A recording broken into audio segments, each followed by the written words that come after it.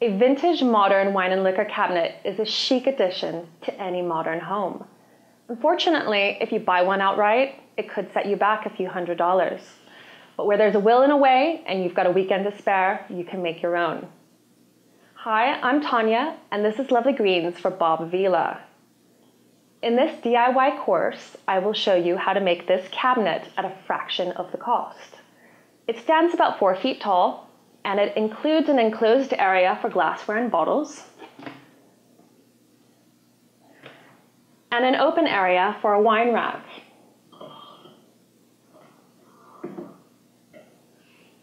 You'll need a few common power tools to make this, but you won't necessarily need a workshop. I've made this one in the backyard on a level surface. The skill level is intermediate, but a determined beginner can make one as well. Overall, it's a lovely and sturdy piece that I feel that you'll love every time you use it. So, are you ready to get building?